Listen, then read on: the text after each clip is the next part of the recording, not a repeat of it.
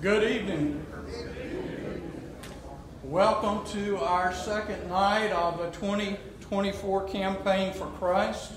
We're pleased to have with us this week Brother Keith Kasarjian.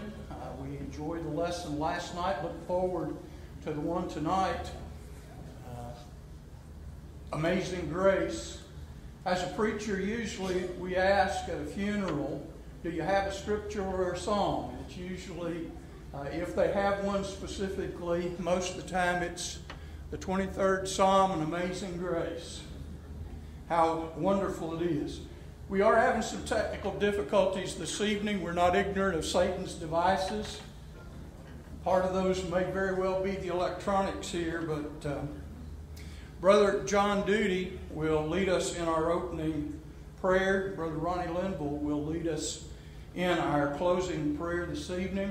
The order of service is pretty much the way it was last night. We'll have 2 songs of prayer, another song, Brother Keith, and then we'll have a few announcements at the last. But one thing that was given to me right before we started, which many of you may be aware of, but Deanna Workman's daughter, Amy, who's 11 years old, had a wreck yesterday on a 4-wheeler and broke her back and spinal cord. She was flown out to Cincinnati this afternoon. So, again, we want to remember her and the family in our prayers. Back at the back of the building, out into the hall and to the right is the restrooms, if you're not familiar with the building. In the back of the auditorium, there are various DVDs that are available. And I thought tonight, since we're talking about Amazing Grace, we have a DVD back there that's God's plan for saving mankind that goes along with that. And so avail yourself to that. If you have a friend or someone who wasn't able to be here tonight, then you can share the DVD and make use of those however you can for the kingdom. One other thing is the cards that are in the back. I've got questions about how do we get the videos. If you pick up one of these cards and scan the QR code with your phone or your iPad or whatever, you'll be able to go directly to the page where they're being stored, along with various other things. We have our website here, which is www.thechurchesofchrist.life, L-I-F-E. And we have about, the website has about 20 different pages, and we have some resources. There are some correspondence courses that you can sign up for through the Gospel Broadcasting Network, World Bible School.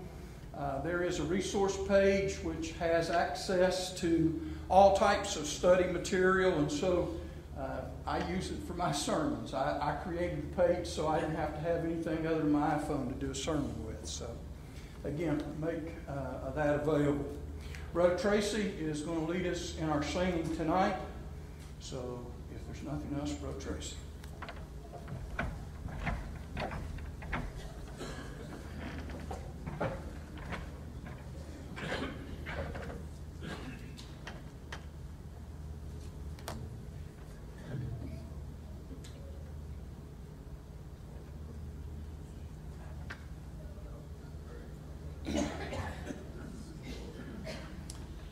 There is coming a day when the heartaches shall come. No more clouds in the sky, no more tears to dim the eye. All is peace forevermore. On that happy golden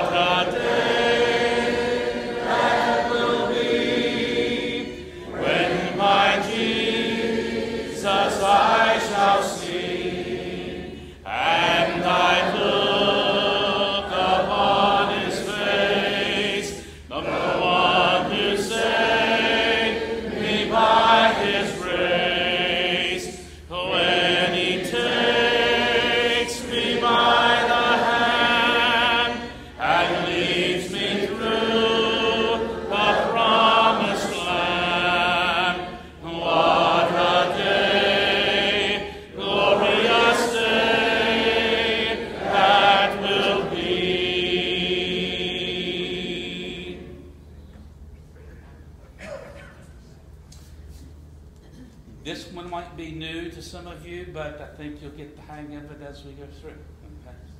It should be familiar to some degree.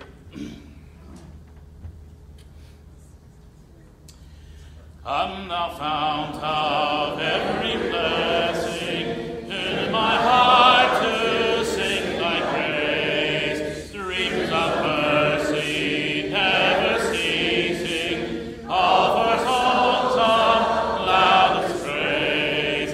Teach me ever to adore thee, may I still thy goodness prove, while the hope of endless glory fills my heart with joy and love. I was lost in utter darkness till you came and rescued me. I was found by all my sin when your love came and set me free. Now my soul can sing a new song. Now my heart has found a home. Now your grace is always with me, and I'll never be alone. Come thou fount, come thou King, come thou precious Prince of Peace. Hear your bride, to you we sing. Come thou fount of our blessing. Oh, to grace, how great a debtor, divine constraint to be. Let thy goodness, like a fetter, bind my wandering heart to thee. Never let me wander from thee. Never leave the God I love. Here's my heart, Lord, take and seal it for the courts above. Come thou fount, come thou King, come thou precious Prince of Peace. Hear your bride, to you we sing. Come thou fount of our blessing. Come thou fount, come thou King, come thou precious Prince of Peace. Hear your bride, to you we sing. Come thou fount of our blessing.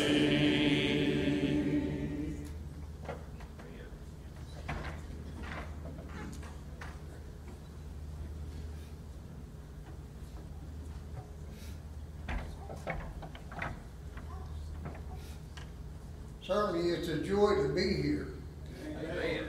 And as we look back, Psalmist a long time ago said, "Behold how good and how pleasant it is for brethren to dwell together in unity." We can witness that tonight, can't we? Amen. Let us pray. Our Heavenly Father, as we come about before Thee and with all reverence as we approach Thy throne of grace, we thank You, Father, for this hour. And not only this hour, for this great occasion that we have set aside this week, that we can come together and study and meditate upon Thy holy and divine word. And we pray this evening, Father, that You will bless Brother Ken, that he will deliver us a message to where that it will esteem our hearts, to where that we will be zealous in Thy kingdom, that we may reach out to others that is lost. We thank You, Heavenly Father, for Your healing power. And we pray for the Workman family this evening, that the little daughter had the accident, that your healing power will be great upon her, that she may be able to walk again and be able to do the things that is needful in her life. And Father, we pray for Brother Scott Cabell, that your blessings may be upon him, Father, and encourage him and encourage the families, Father, as they go through these great trials and tribulations. We pray, Father, this evening that if there is those in this audience that has not accepted thee on the terms of the gospel, that this would be the very night that thy word will touch their heart and will break down that stony wall that is between them and salvation. We pray, Heavenly Father, that as we continue through this, we thank you for your love and for the gift of your Son and our Savior, Jesus Christ our Lord. And may we always realize that it is in him that we have the hope of eternal salvation after this life is over. We ask now that you be with us as we continue. Bless our songs as we mingle our voices together, that we may sing praises unto thee. In Christ's precious name and we pray. And amen. Amen.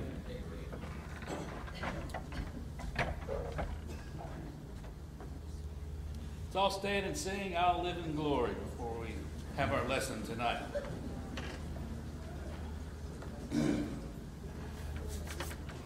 Everybody take a deep breath.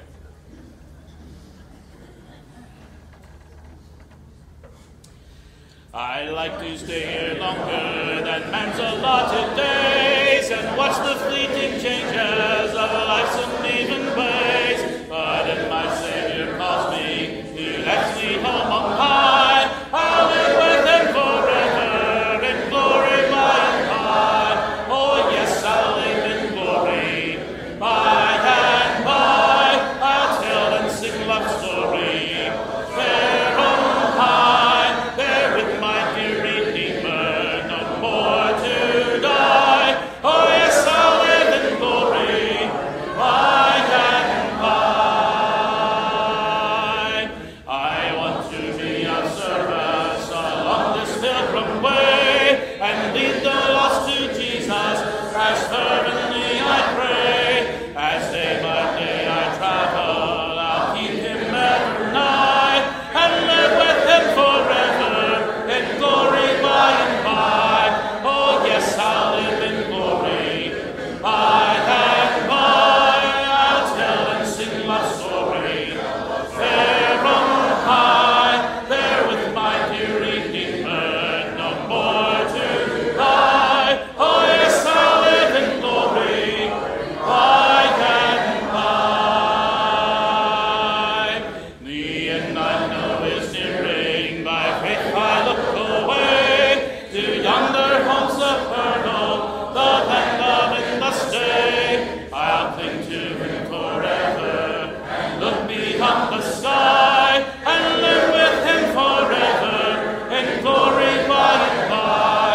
Oh yes, I'll live in glory by and by. I'll tell and sing love story there on high, there with my dear Redeemer, no more to die. Oh yes, I'll live in glory by and by.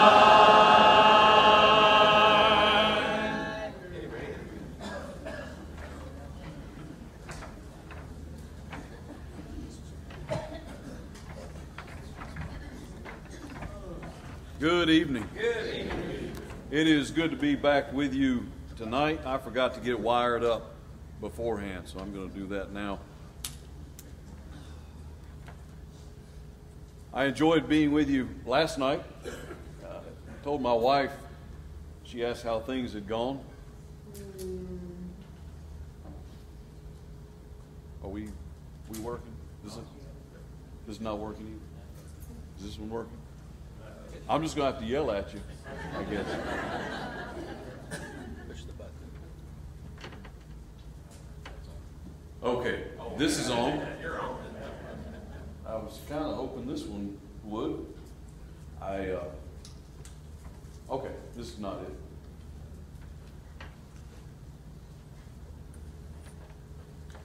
It's good to have these modern technological advances. It makes things so much easier and better. Anyway, as I was saying, my wife asked last night, we talked on the phone, how things go. I said, man, I really, really enjoyed being with them. They're such a good audience and so engaged in listening, and I enjoyed being with you last night. And I'm happy that you're back again today. Hope you've had a great day. I have, and it's a beautiful day. And I'm thankful that we get another opportunity to be together and think about some things that are really, really important. John Newton lived a pretty rough life for the majority of his life. He was born to parents. His father was a mariner. His mother died when he was 7 years old. And without the steady influence of his mother, he went into a life that really wasn't where he needed to go. He'd had some religious training early in life, but he'd forgotten that. He went off and became a merchant marine before he was even a teenager. Can you imagine? By the time he was 18, he was in the British Navy. But at one point, he tried to defect from the Navy, and so to get rid of him, they put him on a ship, a slave ship that was passing nearby. They got rid of him and put him on that ship. And it was when he was on that slave ship that he learned the slave trade. He would become very big in slave trade. According to his own words, it was a very profitable business. But you can imagine all of the ungodly, not only the practice itself being ungodly, but the ungodly treatment of people. And so that was the way he lived until finally one day he began to have some thoughts about spiritual matters and decided he needed to change his life. He actually became a minister. And it was one day while he was contemplating how ungodly he had been, and yet how good God was to him. And he wrote those famous words, "Amazing grace, how sweet the sound that saved a wretch like me. I once was lost, but now I'm found. Was blind, but now I see." Have you ever felt the same way? I hope that you still are amazed by God's grace. It is indeed amazing. And that amazing grace is going to be our focus this evening. Are there some things that you're amazed by? There's some things that I think are amazing. The Olympics has just recently concluded. I watched some of those things. Some of those activities I've actually, to some extent been involved in. And so when you see the best in the world do them, you're amazed. I've run a few marathons, and there was the winner of the marathon race won it in a time that was just, you can't even, once you've done a few, you can't even comprehend how anybody could do that. It's amazing. I saw some activities that I've never even attempted because I never could, and I was still amazed by that. Perhaps you've been to some place in the world where the natural beauty or something that was going on there was just amazing, and you just stood there in awe. Or maybe accomplishments of people. I'm amazed by people who can just quote books of the Bible.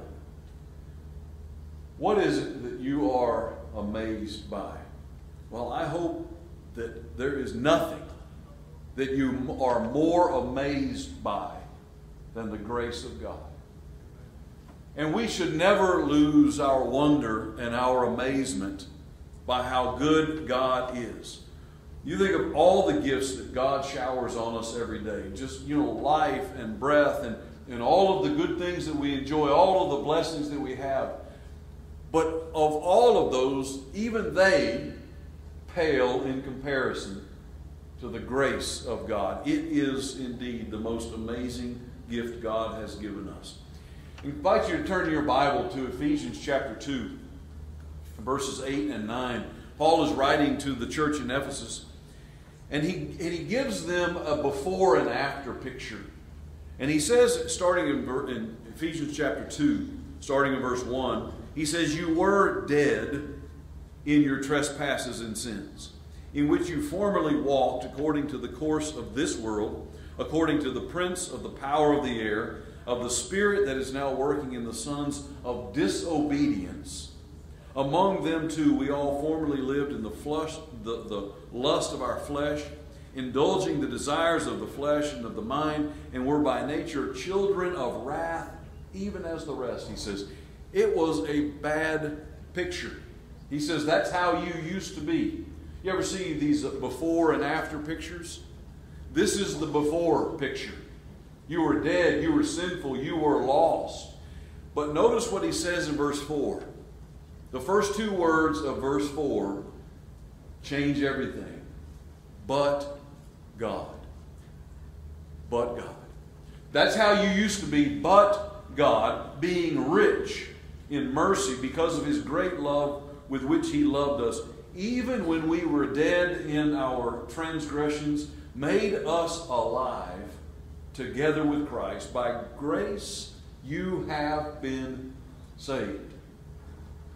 And he raised us up with him and seated us with him in the heavenly places in Christ Jesus, in order that in the ages to come he might show the surpassing riches of his grace in kindness towards us. How? In Christ Jesus. How did God show us kindness? By the grace that he gave in Jesus Christ.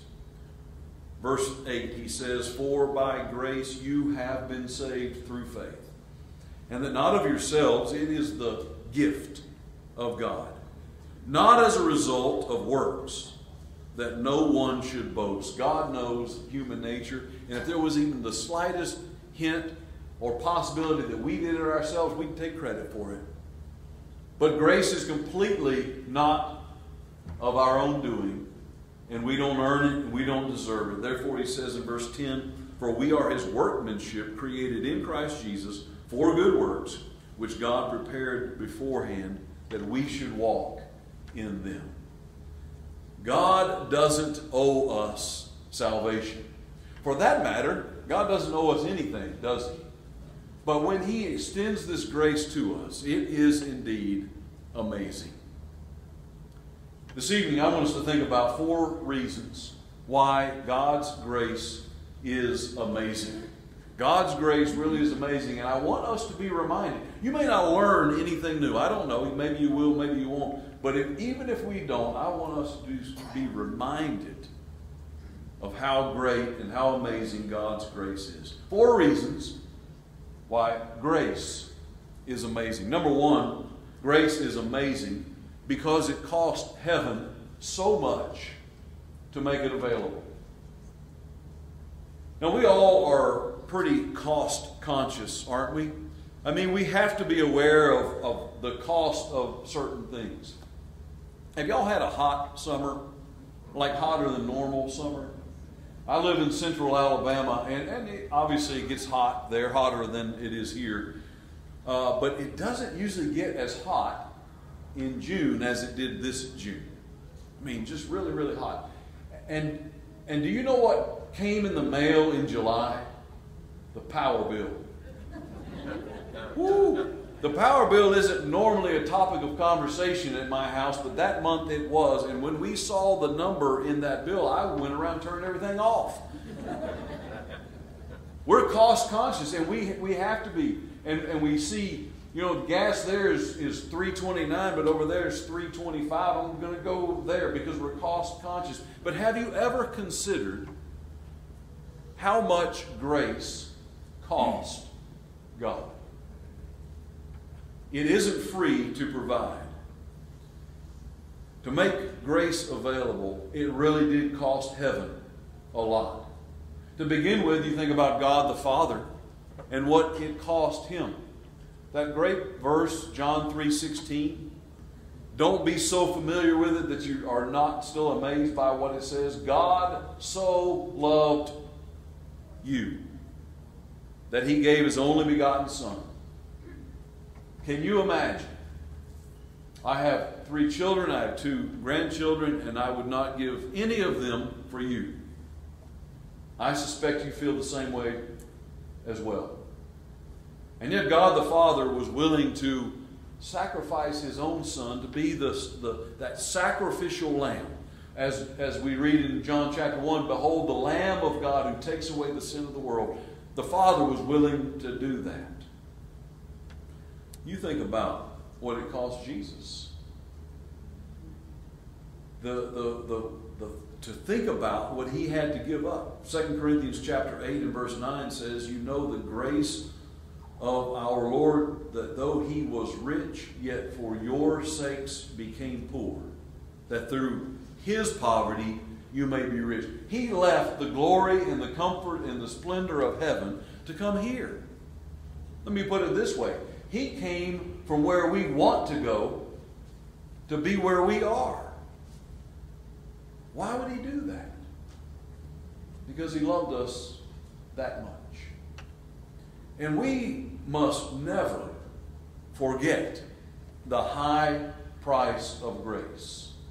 Yes, it's free for us to receive, but it wasn't free to provide. And you know, we can take it for granted. We can stop being amazed by grace. But don't let that happen. You know, one of the challenges for those of us who have been in the church for a long time and have really not known what it's like to know about grace. For example, I was born on a Sunday, and I was in church the next Sunday, literally. I do not ever remember a time, there's never been a time in my life I didn't know about grace. And you know, it's easier for people like me to forget how amazing it is. You can get used to it. Today I worked all day in my room, worked at the desk, worked all day long, and finally when I was finished I went down to get some exercise, and when I was coming back I noticed that in the hotel lobby they had coffee. And I don't usually drink coffee in the morning, but not usually in the afternoon, but this was free, and that's my favorite price. And so I got a cup of coffee, and I took it back to my room. This was about 5 o'clock. Took it back to my room, and I drank that cup of coffee. And do you know what I did within minutes of finishing that cup of coffee? I dozed off. Luckily, I woke up in time to be here. But can you imagine you drink a cup of coffee and then you fall asleep? What that means is I'm so used to the caffeine, it really doesn't. Now, if you didn't normally drink coffee and you had that cup of coffee, you'd be wired, right? But I'm used to it. And it's okay to be used to caffeine. It's not okay to be used to grace. We need to be constantly amazed by that. You think about what Jesus gave up. In Philippians chapter 2, verses 5 through 11, Paul points us toward the attitude of Christ, that we should have the same attitude that Jesus had. And illustrating that attitude, he says that he was willing to leave heaven. And that he did not even consider being considered God to be something that he had to have. And that he was willing to humble himself even, not only to death, but death on a cross. It cost heaven so much. Some workers were blasting a quarry, and they had set the next charge to go off. The wires were run, the charge was set, the men had retreated to safety, when suddenly, to their horror, they saw a 3-year-old boy from seemingly nowhere begin walking across the very area where the blasting was going to occur. The men were afraid. They began waving their arms and yelling at the boy, but they were afraid to actually run to him. The little boy saw them, but he was just amused by their antics, and he didn't do anything different. But the boy's mother saw him, and she showed up, and she didn't run to him, and she didn't yell to him. Instead, she knelt down, she opened her arms up, and he ran to the safety of her arms, and he was safe. I think that's a pretty good description of what Jesus did for us. He has opened his arms on the cross, literally and figuratively opened those arms, and he kneels down and he awaits for us to come. No forcing, no yelling, but the arms are open, and he awaits for us, and he invites us to enjoy the safety that is found in him. What a picture of God's grace. And you know, one of the amazing things about what God was willing to do to make it possible is that he did this not for the best of the best. Right? I mean, you know, Scripture says it's possible that that somebody might be willing to die for a good person. It's possible. Probably won't happen, but it's possible. But that's not what happened in this case. Romans 5 and verse 8 says, while we were yet what? Sinners, Jesus died for us. Have you ever considered that Jesus, in his infinite wisdom, died for, knowing what was going to happen, he died for the people who would kill him. He died for them just as much as he did for you and I. That is amazing. It is amazing. We must never stop being amazed by God's grace. Grace is amazing because it cost heaven so much to make it available. But secondly, I think it is also amazing because grace is so plainly taught, and yet it is so widely misunderstood. I'm not sure that there is a Bible subject that is more widely misunderstood than the subject of grace. And at the same time, I don't actually know of a Bible subject that's more plainly taught and actually simple to understand. So, obviously, we cannot earn our salvation. We know that. But does that mean that mankind doesn't have to do anything to receive and enjoy God's grace? And that's where we find some contradictions in teachings. Because there are those who say, well, you know, really, all you really need to do is believe because you can't earn it, you can't do anything, and if you teach that you have to do something, then that means you're saying you're being saved by works, and the Bible says we're not saved by works. And then those of us who say, well, the Bible says that you need to repent and be baptized, that's a work. By the way, by definition, belief is a work too. I haven't found anybody who says that's not necessary. So what are we to make out of that? How is it that we should see these things? Well, there are two important points to consider. First of all is the fact that Jesus died for everyone. There isn't a single person on this planet that he didn't die for. 1 John chapter 2, verses 1 and 2 make it very plain he died for everybody. 1 Peter 3 and verse 9 says that he's not willing that any should perish, but that all should come to repentance. And so there is this fact that Jesus died for everybody. By the way, that's a good reminder for us, isn't it?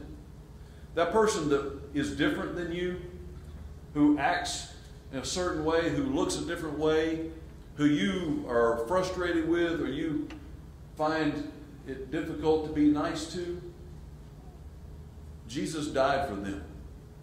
You'll never look into the eyes of a person that Jesus didn't die for. That'll temper our behavior some, won't it? Jesus died for everybody. And there's this other fact that Jesus himself stated in Matthew chapter 7, verses 13 and 14, where he says not everybody is going to be saved. He says, you might remember, there is a wide gate, a broad way and a wide gate that leads to destruction, and there will be many who go there. He says there's this narrow way and a narrow gate, and there will be very few who go there. Jesus himself said not most will be saved. So what are we to make out of these two seemingly contradictory points? Jesus died for everybody. And yet Jesus said not everybody, in fact not most, are going to be saved. How are we to understand that? Well, the biblical way to understand that is that there is something that must be done to receive the grace that God made possible. And that is what we would call our obedience. And this is not new to grace. If you look throughout Scripture, you find example after example where God was willing to do something for someone or some group of people as long as they obeyed and did what he said. I think about the ark. You know, Noah had to do everything that God told him to do in the way he told him to do it in order to be saved. And then he actually had to get in the ark to be saved. And anybody who was in it was saved. And anybody who was out of it wasn't saved. And nobody deserved that. If you will, that was grace too. But something had to be done. I think about walking around the wall of Jericho. There was nothing magical about walking around that wall that made it fall. There was nothing magical about shouting that made it fall. It fell when they did exactly what God told them to do. And so this isn't new in God's dealings with mankind. God has often made something available that could not be earned or even deserved, and it was there to be received when they did what he said. And so now we move into thinking about the salvation of our soul, and why should we think that it's different then? Is there such a thing as an unconditional gift? Is there such a thing as an unconditional gift? I don't believe there is, actually. You think about it. Every gift, even if we didn't deserve it, we have to do something to enjoy it, don't we? We have to do something to receive it. For example, I have a $5 bill here. $5 bill. Anybody that wants to come get this $5 bill from me can have it. I mean, seriously, I'm not toying with you. Okay, we have one taker right here. Look at here.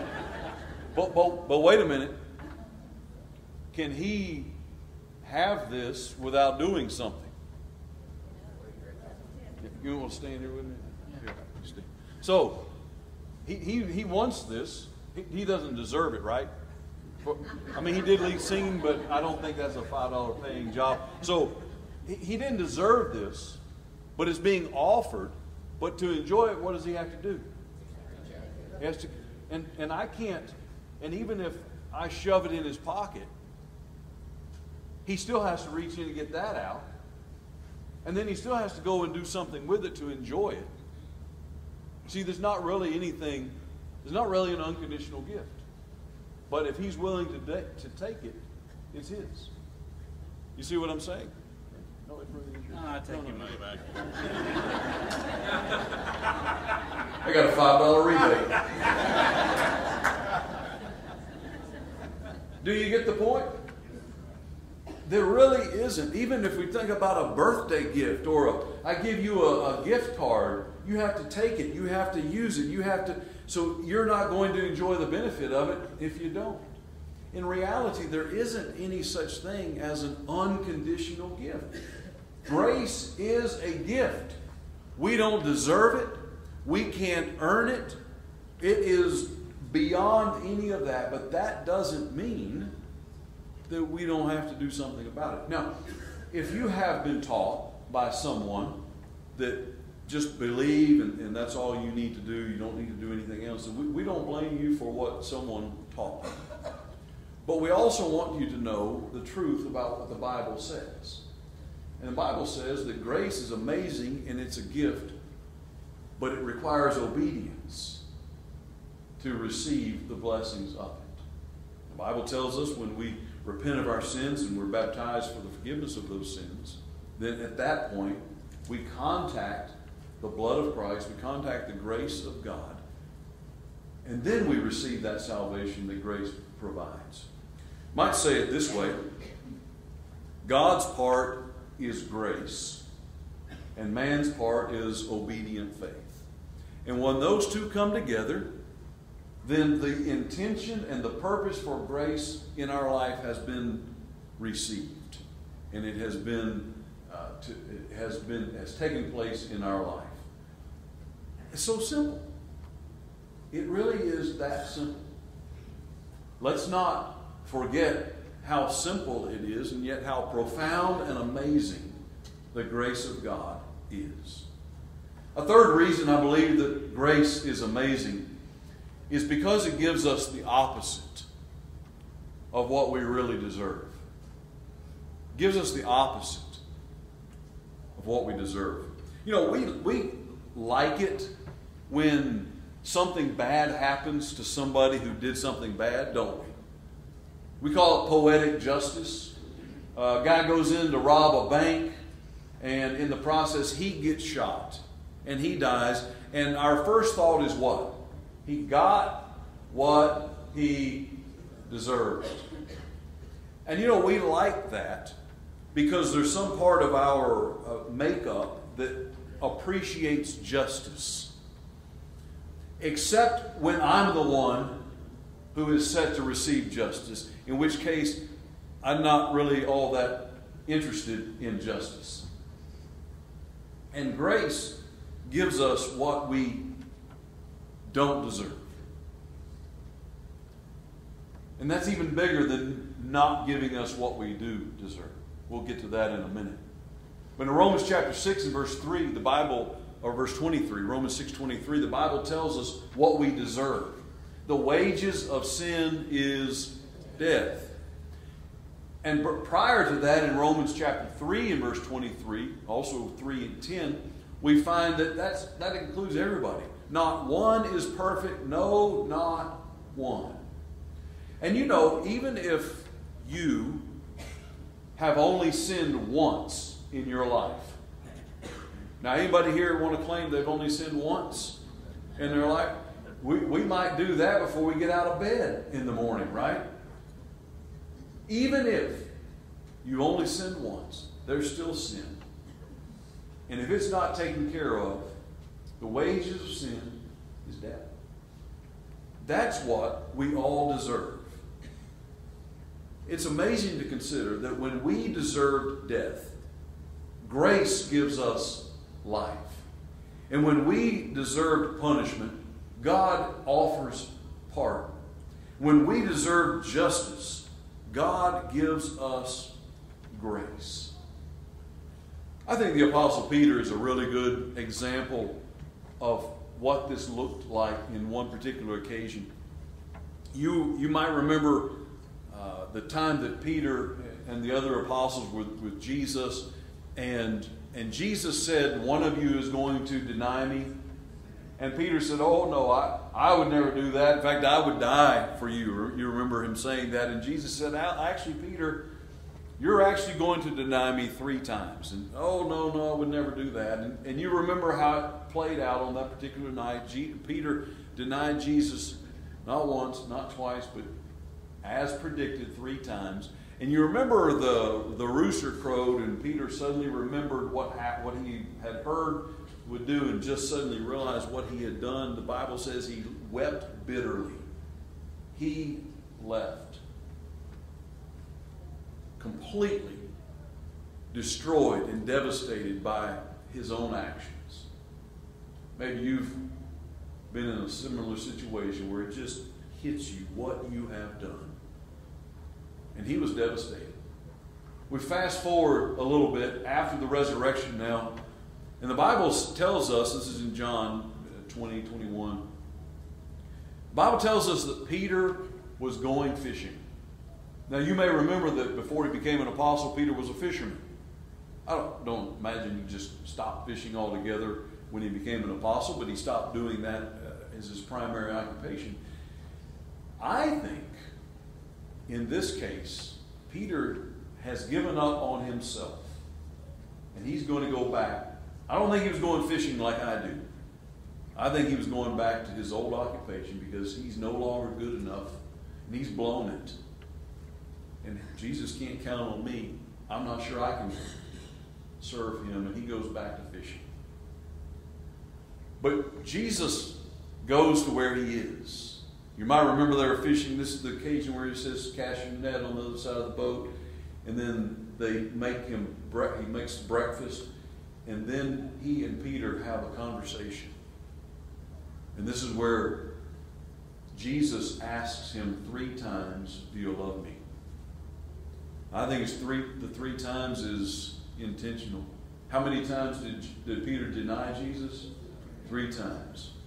And Jesus gave him an opportunity to affirm his love for him, not once, not twice, but 3 times. Jesus didn't give up on him. And you know, it wasn't many days later, Peter was preaching on the day of Pentecost, the first sermon of the day the church began. That's grace. He didn't deserve it, but that's what grace offers. And maybe you're sitting here tonight and you feel like Peter did. And maybe you've given up on yourself and you think God's given up on you. It's not true. It isn't true. Because grace gives us the opposite of what we deserve. There are 3 key words that we need to consider. The first word is justice. Justice is when we get what we deserve. I commit this particular crime, I'm guilty of it, and I am sentenced with a penalty for that crime. That's what I deserve, that's what I got, that's justice. There's a second word to consider, and that is the word mercy. Mercy can be defined like this. This is when we don't get what we deserve. I committed the crime. I could have been sentenced to 30 years, but the judge reduced it to 5 years. I'm punished, but I didn't get what I deserved. And then we come to this word grace. And grace is when we get what we don't deserve. I committed the crime. Not only do I deserve the punishment because I'm guilty, the judge says we're just going to throw that out. You're free to go. Justice, mercy, and grace. We don't deserve grace. We deserve justice. In fact, we're begging for a little bit of mercy, but mercy's not really going to help us in the day of judgment, is it? What we need and what we stand in need of is the amazing grace of God that will not only not give us justice, but will give us what we don't deserve, and that is eternal life because we have been forgiven of our sins because we're in Christ. That's what we need. And that's what God's amazing grace does. It's interesting to me that Paul, the Apostle Paul, wrote about grace more than any other writer. And I think it's noteworthy because we know what his life used to be like. Prior to becoming a Christian, he was perhaps the most anti-Christian person in all of Palestine. He was involved in watching the first martyr, Stephen, be killed. Can you imagine just watching people throw rocks at a person until his body is so battered and broken that he dies? Saul was there watching. Saul was on his way to persecute more Christians when that light happened on the day that he was converted. And now he finds himself an apostle. Not only is he not being held responsible for all of those sins, he has been forgiven and he has been placed in the kingdom of God and in God's family, and he is now preaching the gospel and telling others about the same grace that he had experienced. And he never forgot, as we would say sometimes, he never forgot where he came from. You might remember him even saying of himself, I am the chief of sinners. He never forgot that, because what that did was keep him reminded of the grace of God. And I doubt that any of you have ever done some of the bad things that he did. So maybe we've not been so impressed by grace, but we ought to be. We ought to be. Because it gives us the opposite of what we deserve. It gives us what we need, not what we deserve. God's amazing grace. One more thing to think about. And that is that grace is amazing because it offers so much in exchange for so little. Now, we are not suggesting that obeying God and giving our life to Him and being committed to Him is always easy. We're not suggesting that there's no price to be paid. In fact, quite the opposite. There is a high price, and He does call for commitment. But have you ever considered that even though that is a significant commitment on our part, what we receive in exchange is so much greater? It really is. You think about how to even compare. Think about the fact that the effort, for example, think about the effort involved in coming to Christ, and there is effort involved. But think about the rest and the peace that He gives us in return. Matthew 11:28-30, Jesus said, Are you weary? Are you heavy laden? Come, and I will give you rest. Consider the effort of faith with the peace of God that faith provides. Romans 5 and verse 1 says, Therefore, being justified by faith, we have peace with God through our Lord Jesus Christ. What we get in return is always so much more than we give. Consider the effort of repentance, and repentance takes a lot of effort, takes a lot of commitment. For some, it is an ongoing process, and so it requires effort. But think about the escape from danger that it provides. 2 Peter 3 and verse 9, God's not willing that any should perish, but that all should come to repentance. We escape that in our repentance. Think about the effort involved in confessing Jesus with the joy of one day hearing Him confess you to His Father. Matthew chapter 10, verses 32 and 33. Think about the effort involved in being baptized, which we can do tonight, with all of the spiritual blessings that come as a result. That the sins are washed away. We're now added to His family. We get to live in the family of God. Live in the light of forgiveness and grace. Consider how much more it gives than we could ever give.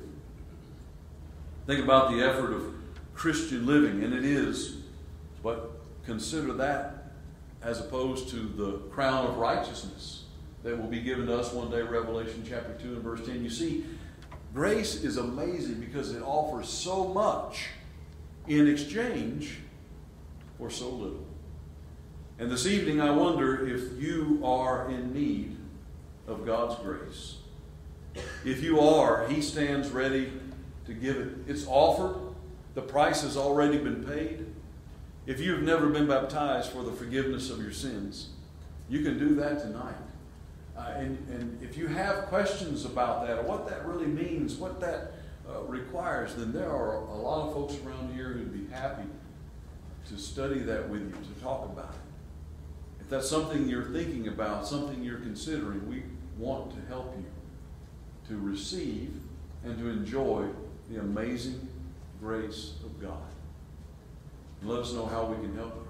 Maybe you are in Christ, but you've forgotten how amazing it is. For those of us who've been in Christ for some time, we have to keep reminding ourselves, can't we? Don't we? In fact, the song Amazing Grace, I can sing that song without ever thinking about grace. How about you? I know it so well, sung it so many times. I can sing Amazing Grace and be thinking about something else. And the danger of forgetting is that we lose sight of what's really important. And maybe that's happened to you, and you can see that you're shifting and you're drifting. Tonight, come back. Come back to the grace of God. And by the way, His grace forgives you. His grace gives you what you don't deserve, which is complete forgiveness. If you have a need tonight that we can help you with, please let us know how we can help right now while we stand and sing.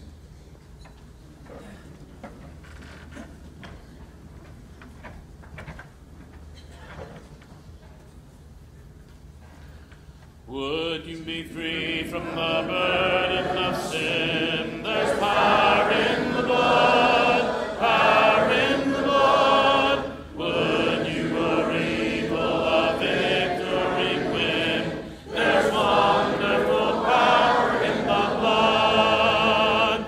There is power, power, wonder-working power in the blood of the Lamb. There is power, power, wonder-working power in the precious blood of the Lamb. Would you be free from your passion and pride? There's power in the blood, power in the blood. Come for a cleansing to Calvary's side.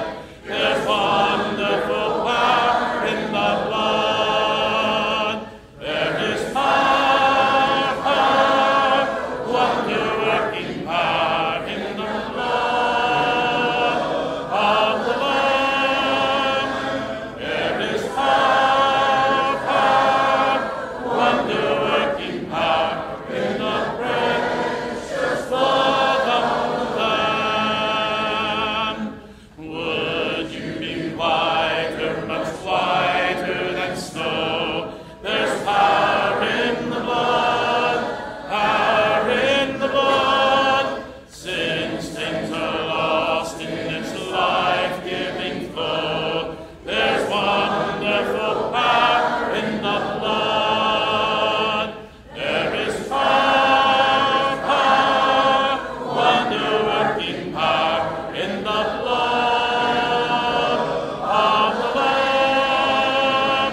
There is power, power, wonder-working power in the precious blood of the Lamb. Please be seated.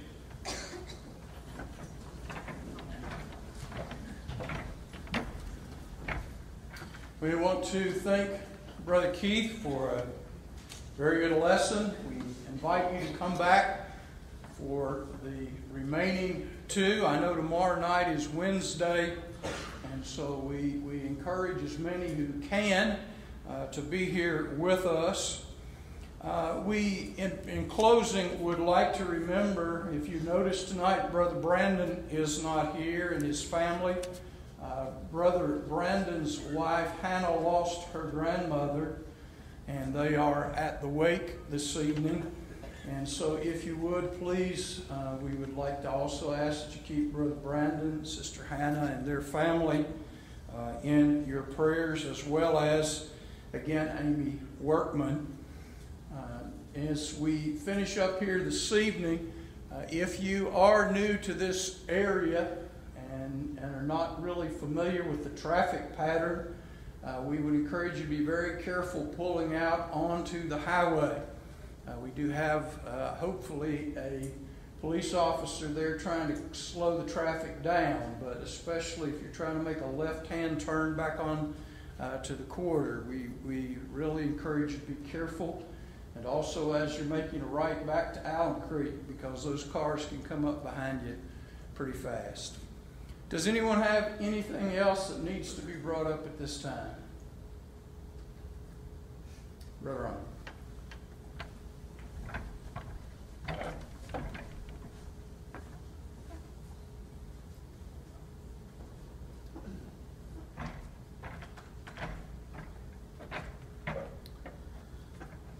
I heard coming down to the meeting tonight that the little girl had come out of the operating room and she's doing fine. They've got everything knitted back together. So, let us pray. Our Heavenly Father, we're so thankful for all the blessings that you give us in this life. Father, thank you for our family that we love so much. And also we thank you for the family of God that we can come and worship thee with you. And Father, we pray if they be one here tonight that's not a member of the body of Christ, we pray, Father, that they'll realize the condition that they're in, that they will obey the gospel before it's everlasting too late. Pray for our brothers and sisters that are home, that are sick, that are in bed fast. Pray for them that they would like to come to the meeting, but they can't. We pray, Father, that they'll get well. And as we go down through this uneven journey of life, many things is going to cross our paths. They'll get us down. Don't ever give up on God. Fight for the last minute. And Father, as we